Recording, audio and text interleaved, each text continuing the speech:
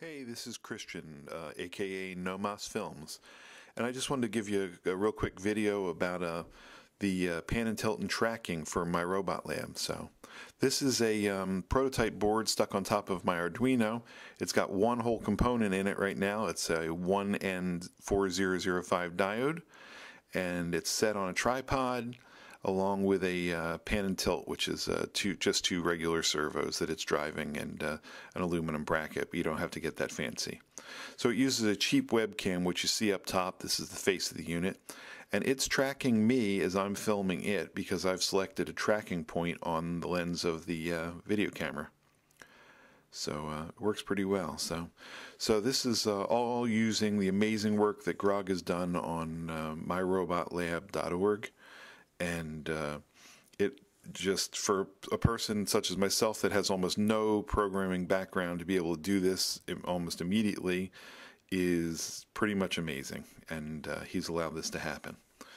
And things just keep getting better over there. So I'm building, or trying to build anyway, an InMove Android robot. And it also uses, or can use, MyRobotLab. So here I am opening up MyRobotLab. I double click the batch file. A second later, the MyRobotLab is booted up, and there it is. So now I'm going to use a Python script, which I've cut and pasted from files on myrobotlab.org through the wonderful work of Alessandrino, who has posted 2 tutorials about this. And I copy it. I go over to MyRobotLab, and one of the services is Python.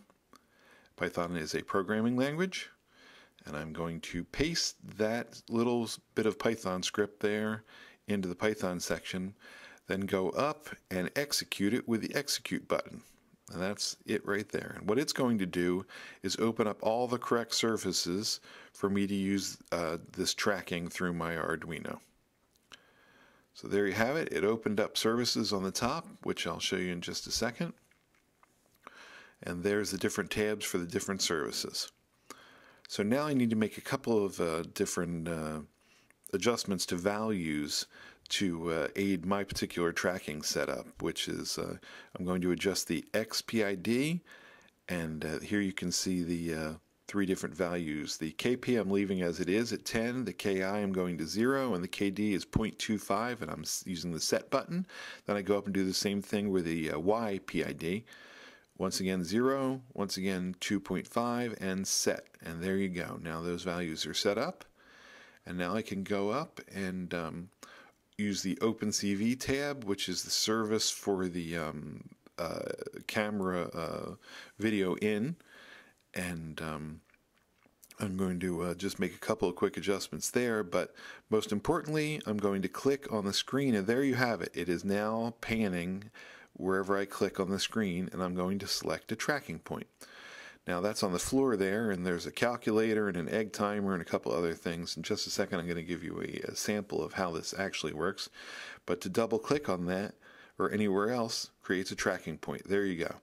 Now in this example I've created a tracking point on the 60-minute egg timer. As you can see, it pays no attention to the calculator because the tracking point's on the egg timer. Nothing on either mouse, but it perfectly tracks the egg timer. And it is pretty amazing.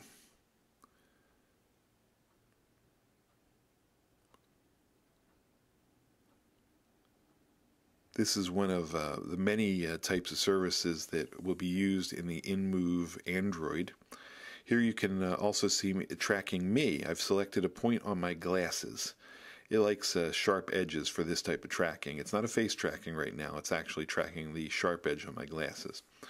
And I'm just going to mosey around the room here. Just a second, I'll be standing in front of my 3D printer.